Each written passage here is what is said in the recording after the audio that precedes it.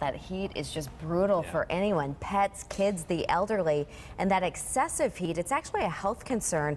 Like Kevin said, tonight there are air quality alerts. Yeah, they're in effect. Staying cool is important. News 8's Josh Scheinblum live for us in New Haven with that. Josh?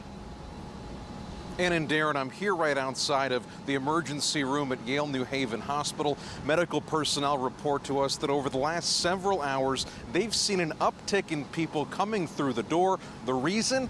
That hot weather we're experiencing right now. I just wrapped up an interview with a doctor who works in that emergency room. He stresses when it's warm outside, people need to stay hydrated. Water should suffice, but drinks like Powerade and Gatorade aren't bad options either. Now, the doctor also told me people should know the signs of heat exhaustion. What are they? Some of the symptoms include confusion, dark-colored urine, headache, nausea, muscle cramps, and dizziness.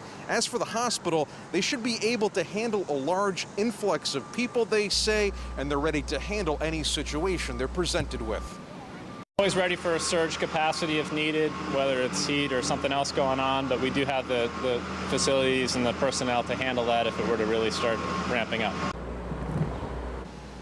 Now, the doctor also recommends that if you need to go somewhere that is cooler, make sure you do so. Now, we have a whole list of places on our website that are serving as cooling centers throughout our state. You can find them on our website at WTNH.com. For now, we're live in New Haven. Josh Scheinblum, News 8.